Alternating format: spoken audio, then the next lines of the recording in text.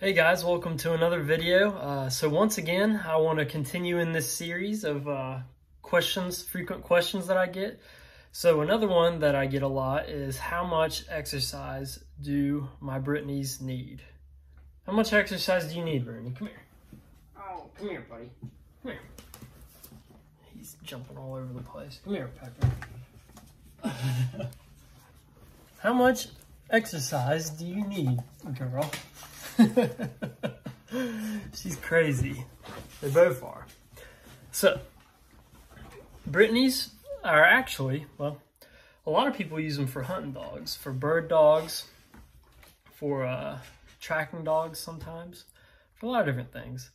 And so, obviously, with that comes the territory of them needing a lot of exercise. And so, if you ask people, Brittany owners, they'll probably tell you the same thing, that they need a lot of exercise. And by exercise, that doesn't just mean going for a walk or whatever that is.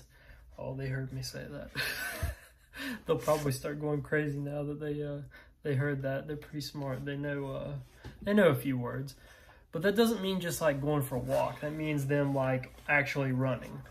And so they need, it kind of varies, but I would say they need at least an hour a day of like vigorous physical activity, whether that's running or playing. These two like to wrestle, that's for sure.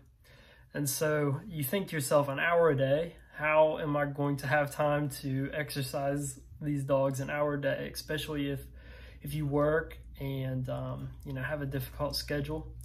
Luckily for me, I work from home, and so these puppies get to stay out all day. They love it, although they think that they've got a tough life. Rooney whines all the time because he wants to go and do all this crazy stuff. But in reality, they got a pretty good life because they don't have to ever go in their crate. So, so he likes that. They both like that pretty well. But with that being said, of course, I'm a little bit of an outlier. So we kind of knew this from the beginning before we got Rooney and Piper. We knew that they needed lots of exercise and that it was going to be kind of hard for us to. Even though I work from home, I'm stuck at a desk a lot of the day, so I can't exactly go and run around with them. So that's actually why we got both Rooney and Piper, is for that reason, that when I can't run around with them, or Allie can't run around with them, they have each other. And so it really helps them out on all sorts of levels, not just with exercise. And Rooney's just laying here with me. Rooney, you want to get on camera?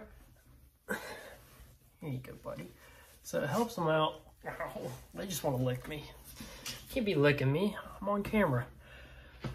So it helps them out in a lot of different ways, not just with exercise, but, you know, it just calms them. They like having a companion around. Helps them with their personalities and stuff like that. But definitely for exercise. So these two, every single morning, they have a routine. Now, I've talked about this before, how they love their routines, but that's for a separate video.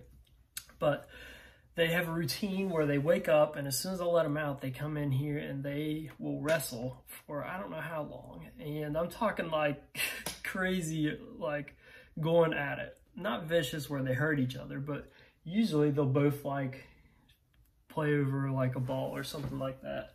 Like this little Kong toy.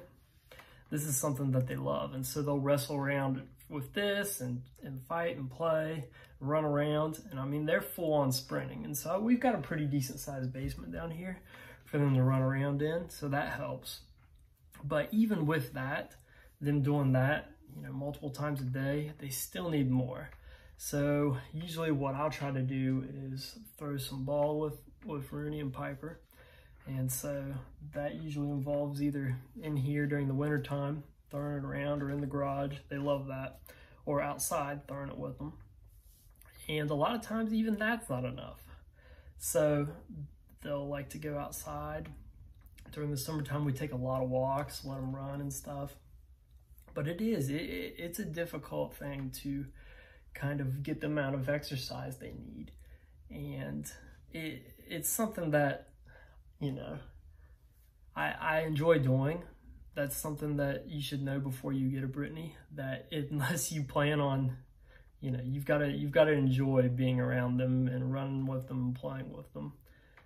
If not, it's going to be difficult because they want you to be active too. So a lot of times I'll be out there running with them. And so I definitely recommend that if you're going to get a Brittany, that make sure that you plan to be active with them and spend quite a bit of time with them.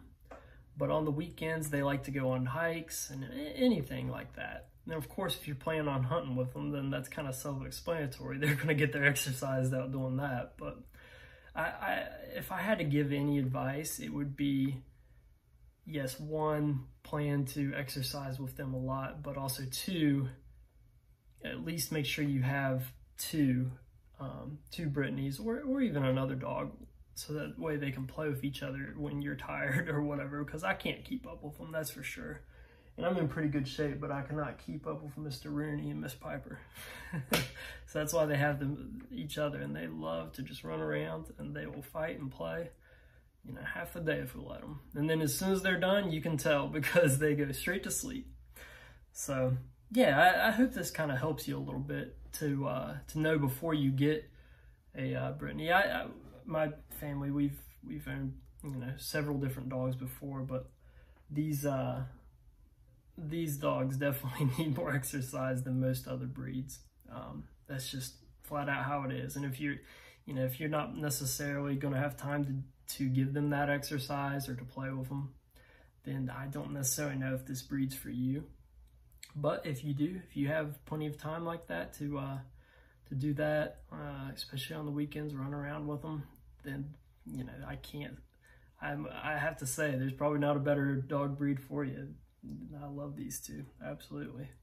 And they make great companions, even for each other. So yeah, hopefully this video helps you out a little bit. And if there's any other questions with it, just go ahead and leave them in the comments. I'd be happy to answer them.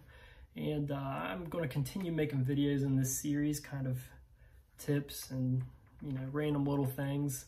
I mean, you can probably find this stuff online, but read about it. But here's a first-hand experience. I'll just tell you, I've had them for a little over a year, and this is just kind of my experience with owning two Brittany's. So yeah, I hope this helps you. And if you enjoy these videos, make sure to leave a like and subscribe so you can see more of them. I try to upload every week or every other week or whatever about some sort of video like this. So hopefully that helps, and I will see you all in the next one.